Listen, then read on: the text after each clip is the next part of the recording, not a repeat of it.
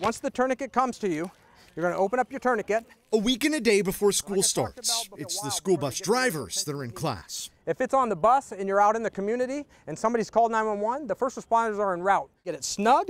Learning life-saving skills. I'm not going to get too specific, but we're going to, maybe there's a fire on the bus. In front of a tough crowd. Dave's too close. A profession that's come a long way. Started driving a bus in 1997. No Instagram, no cell phone. We did have pagers. Don Dixon is the Director of Transportation for the Bellevue School District. He says that emergency response training for bus drivers was unheard of just a few years ago. This course is a first for his district. We wanted to get our drivers prepared for that, prepared as much as possible, because it could happen on the school bus, God forbid.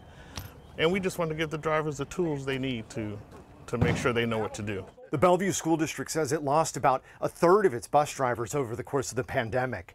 In an attempt to correct that, they're offering a cash bonus, $1,000 for new hires. More cash for drivers who stay more than a year.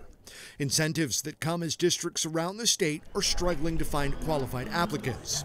Seattle Public Schools just announced it will cancel routes, but has yet to say which ones. Rick Neum, a 30-year veteran, will be the first to tell you that his job is a tough one. Yeah, we're the tip of the spear, basically. The first person that the student sees in the morning and the last one they see in the afternoon. So it's very important that we get the kids to school so they're ready to learn. And as the world continues to change, that mission becomes more complicated. This training prepares them for variables that they will hopefully never face. In Bellevue, Sebastian Robertson, King 5 News.